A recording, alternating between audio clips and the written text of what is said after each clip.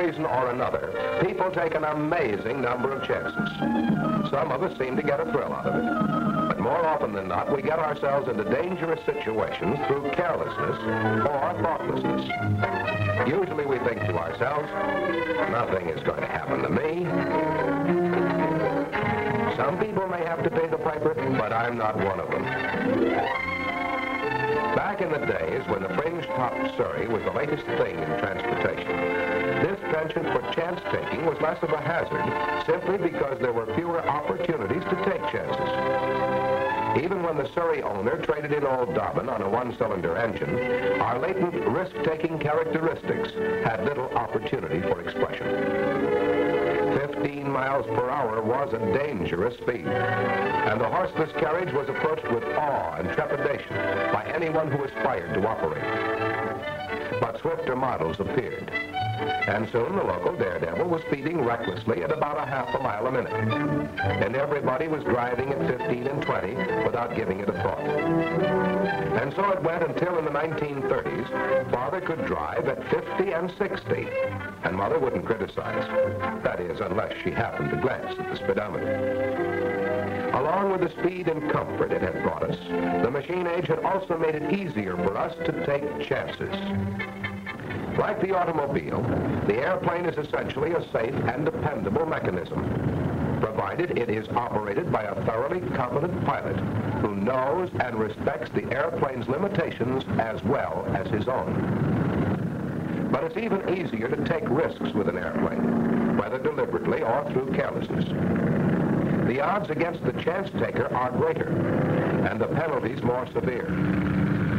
To protect the naval aviator against this human tendency toward chance-taking and carelessness, the Navy has established quite a number of routines and regulations, including such items as the pre-flight inspection and testing procedure, which you have already seen. Of equal importance with these is the daily flight inspection form. Every day before the first flight, the plane captain inspects his plane according to the inspection form, checking each item as he inspects it. But you say this inspection, which is carried out by the plane captain, is the same as a pre-flight inspection the pilot is supposed to make. Right. But that is one of those safety precautions whereby the Navy endeavors to make flying more safe for you. You and the plane captain are both human. He might miss something. You might miss something. So you both inspect and test the plane. Also, you are the one who will be up there in the airplane, not the plane captain. So you'll want to make your own inspection anyway. When the plane captain has completed his inspection, he signs the report form, certifying that the airplane is ready for flight. During the day, each pilot to whom that plane is assigned glances over the form to see that all items have been checked and that the plane captain has signed the form. Next, he glances down at the section of the form on which each pilot reports the condition of his plane after flight. If no defects have been found in the plane during flight, the previous pilot will have written OK, followed by his signature. If some defect has been found, it will be noted. If the difficulty has been corrected, this statement will be followed by the OK and signature of the person authorized to approve the plane for flight. If the plane has been subjected to any unusual stress or strain during flight, Bureau regulations specify that this also must be reported, both in writing on the form and verbally to the squadron duty officer. However, if previous pilots have reported the plane OK, or if all defects have been corrected and okayed, then the pilot signs in this space, indicating that he has inspected and tested the plane, and that he accepts it for flight. In the case of a dual hop, including both student and instructor, the instructor signs the report form. When a student is going up for a solo hop, he signs the form. Can you hear me all right? Better put your goggles down.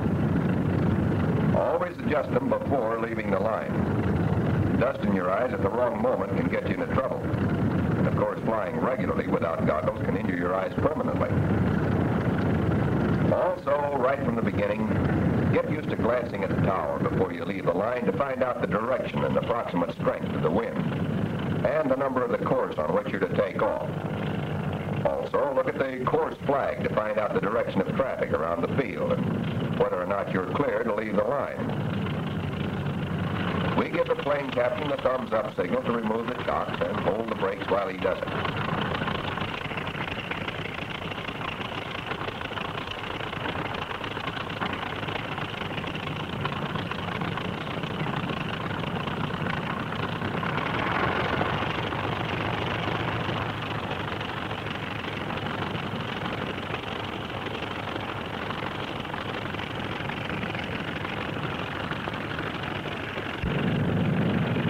Suppose you put your feet on the rudder pedals, hold the stick lightly with your right hand, and put your other hand on the throttle.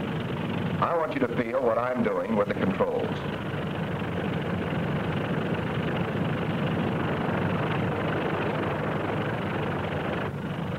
There's nothing very strange about the way an airplane handles on the ground. If you want to turn to the right, you press right rudder. If that doesn't turn you enough, apply a little right brake. If you want to turn to the left, apply the left rudder. And if that doesn't turn you enough, apply a little left brake. And here's an interesting point. Except under unusual circumstances, the one major part of the airplane you can get along without in handling the plane on the ground is the wings, as demonstrated by the folded wings of the carrier-type plane. When you're on the ground, the wings are rarely of any value.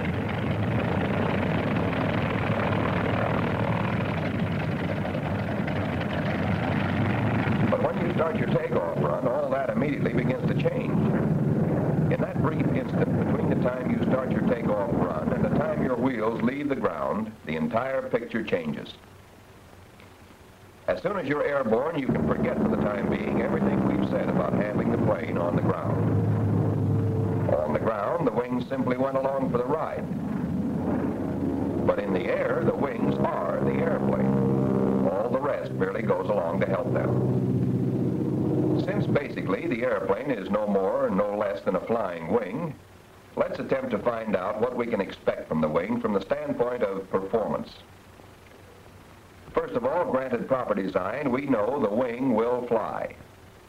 Of course, unless our wing is to be a glider, we'd have to have power to pull it through the air. But here, for purposes of simplification, we do not show the engine. With certain limitations, we know that when we tilt the wing up, it wants to go up.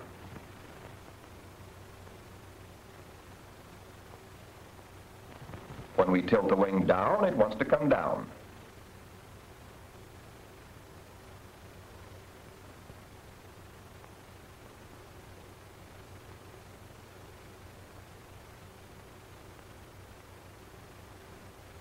But how do we turn it? We turn it by lowering one end of the wing and raising the other end. We bank the wing to the right for a right turn, to the left for a left turn. No matter what you may have thought in the past, the only correct way to turn the wing is by banking it. But in order to conveniently fly the wing, we need certain controls which will make it assume the attitudes we have just demonstrated. For example, suppose we put movable control surfaces on the trailing edge of each side of the wing. These we call ailerons. If we put the right aileron up, that will make the right end of the wing want to go down. And if at the same time we put the left aileron down, that will make the left end of the wing want to go up.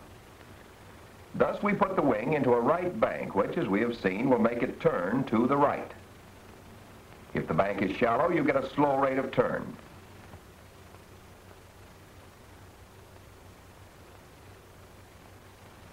Steepen up the bank and the turn becomes sharper.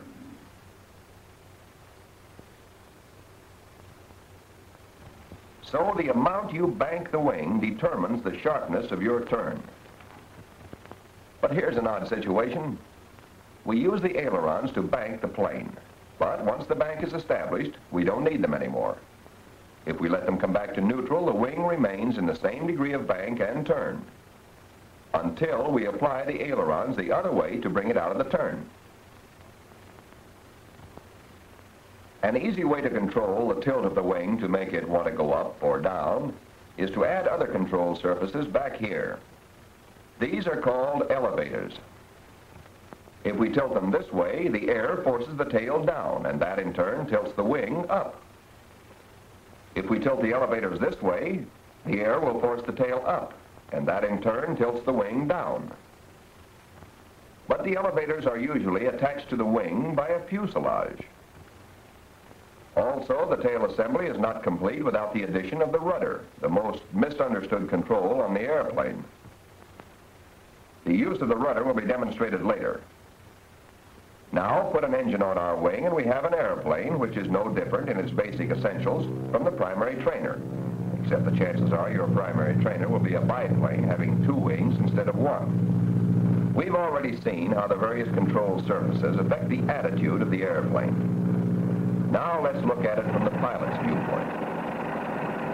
We pull the stick back.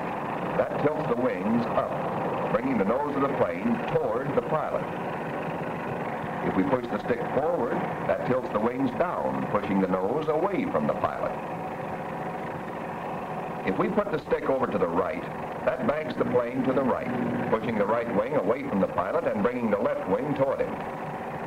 If we put the stick over to the left, it banks the airplane to the left, pushing the left wing away from the pilot and bringing the right wing toward him. When you move the stick forward and back, you operate only the elevators. When you move it from side to side, you operate only the ailerons.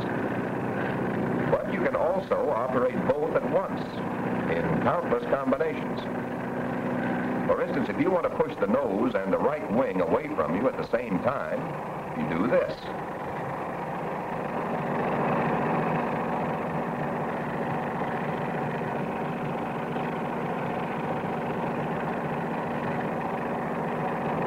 Then if you want to bring the nose and the wing back toward you, you do this. And remember that the effect of the controls in relation to you is the same, regardless of the attitude of the airplane. In a glide, if you pull back on the stick, the nose will come toward you. In a turn, exactly the same thing is true. Pull back on the stick and the nose comes toward you. Turn the plane upside down. Pull the stick back, and you're still pulling the nose toward you. Push the stick away from you and you push the nose away from you. Push the stick over to the right and you push the right wing away from you and pull the left wing toward you, regardless of whether your plane is upside down or right side up or vertical. You are the center of things. All controls operate in relation to you, regardless of the attitude of the airplane.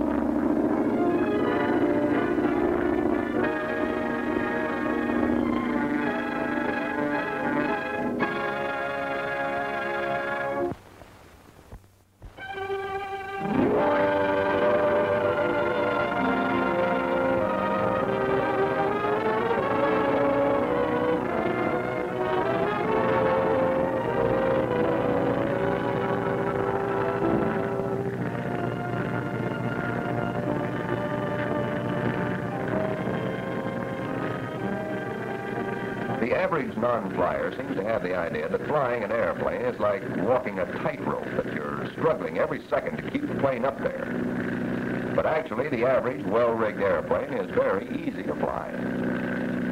Now you take over the controls and we'll trim the plane so it'll fly with a minimum of effort on your part. Let's experiment a little with the trim tab. Move it forward, and the stick wants to go forward.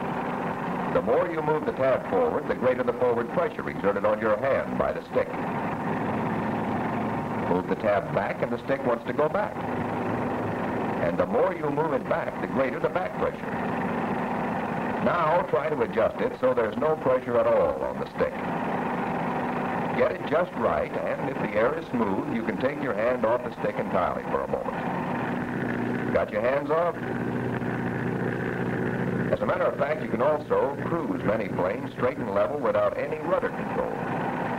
Of course, you won't actually want to fly that way. That was only a demonstration of how inherently stable the plane is.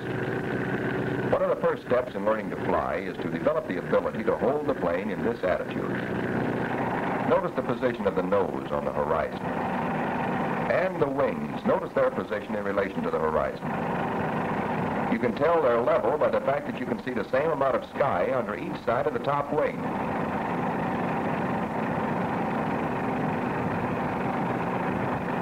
You remember in a previous film, we illustrated the correct use of the eyes by demonstrating that a person can look straight ahead and yet see objects on either side and even slightly back of his eyes, giving him in all a range of vision covering approximately 210 of the 360 degrees. Seated in the cockpit of the airplane, you should be able to look ahead and still see the attitude of your wings without looking directly at them. Of course, our friend McDribble, as might be expected, has failed entirely to get the significance of this point. His attention is concentrated on keeping one particular bolt on the engine right on the horizon. In other words, he has put on the blinders. He sees only the position of that bolt on the horizon. And look what happens. You'll probably have a good deal of trouble maintaining the attitude you want until you learn how to use that full 210-degree range of vision. Also learn to use your ears in judging the plane's attitude. Listen to the engine. It's not laboring or racing. It's running along at a steady, comfortable pace. You want to get used to that sound. Sight, sound, and feel, the way you feel in the cockpit, all help you to keep the plane in level flight. But how do you hold the plane in this straight and level attitude? Actually, you don't hold it there. You can't. Even when the plane is trimmed up, its attitude is subject to frequent change without notice. A wing drops a little, so you pick it up. Your nose wanders slightly to one side or the other of your heading. You bring it back. So flying straight and level is merely a matter of helping the plane by being on the ball, ready to bring it back to straight and level attitude the instant it gets off. Previously, we said that an airplane is turned by banking the wing. But if that's the case, then what's the rudder for? A boat is turned by its rudder, so lots of people think that an airplane likewise is turned by its rudder. Let's try it and see what happens. Keeping our wings level, we press right rudder. And sure enough, the nose comes around to the right. It looks like we're turning, but are we? Let's repeat that same maneuver, watching it from a different point of view. Our present heading is along that highway below, and we want to make a 90-degree turn to a new heading. We apply right rudder. Our nose comes around all right, but the plane itself tries to continue skidding right along the same old course. The only difference being that the nose is cocked off to the right. If you hold the plane this way long enough, it will gradually change its course very much as a racing car on a dirt track skids around a flat turn. However, we are not turning, we are skidding around the turn. It is a very sloppy and, incidentally, a very dangerous operation. Now let us try making a turn by banking the plane. If we want to turn to the right, we bank the plane to the right. But instead of immediately starting a right turn, the plane hesitates and may even pull off a little to the left. This is because of the increased resistance of the outside aileron. So the plane gets into the turn rather awkwardly. However, once the bank is established and the turn started, the plane behaves very nicely until we're ready to bring it out of the turn. And then again, recovery to straight flight is quite sloppy. So we need something to facilitate entry into and recovery from turns. First, something to counteract the plane's hesitation or momentary tendency to turn away from the direction of bank. And that is one of the functions of the rudder. Right rudder, as we have seen, will make the nose want to pull over to the right. So right rudder and the plane's tendency to turn to the left will cancel each other out, leaving the plane free to turn smoothly to the right when banked to the right. But let's stop the picture again. We have already seen that once the plane has entered the turn and the bank is established, we no longer need right aileron. As a matter of fact, we may even need a little left aileron to keep the plane from banking too much. And since right rudder was needed only to counteract aileron resistance, naturally, we no longer need any right rudder. Thus, we continue on around the turn to the new heading. To bring the plane out of the turn, we use left aileron, combining it with a little left rudder to counteract aileron resistance. What's this? Yes, we might have known that only McDribble could be responsible for such strange execution. Look, Mac, that stick isn't going to get away from you. You don't have to strangle it, and you don't have to manhandle the airplane. Be gentle, but firm. Take it easy. Hold the stick lightly. Remember, you're taking the pulse of the airplane at all times. Your knees should be relaxed with the weight of your legs on your heels and the balls of your feet resting lightly on the rudder pedals.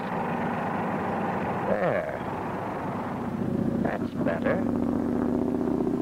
Now let's try a few turns. And here's what a good turn looks like from the pilot's point of view. The instant your wings leave the level attitude and begin a bank, the nose begins to move smoothly in the direction of bank. Let's go back and do that again. The instant your wings leave the level attitude and begin a bank, the nose begins to move smoothly in the direction of bank. After the turn is established, the angle of bank, that is the angle the wings make with the horizon, remains constant. And the nose remains on the horizon as in straight and level flight.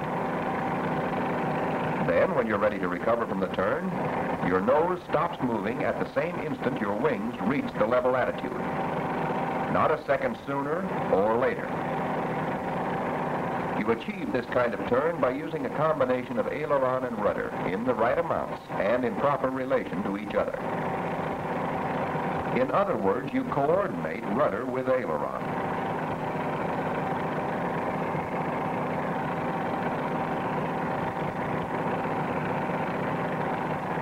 One of the easiest ways of knowing whether or not you're properly coordinating your aileron and rudder is by watching the way the nose moves. If on entering a turn the nose hesitates and then starts to move, chances are you're not using enough rudder, or you're applying your rudder too late. But if on entering a turn the nose moves too fast, you're probably using too much rudder, or you're applying rudder too soon. Experiment with your rudder pedals until you get the right adjustment to give you a smooth, well-balanced turn. And try to feel the balance of the turn. If you feel like you're being pushed one side or the other in the cockpit, even slightly, the chances are your turn is not balanced. Again, experiment gently with your rudders until that unbalanced feeling disappears.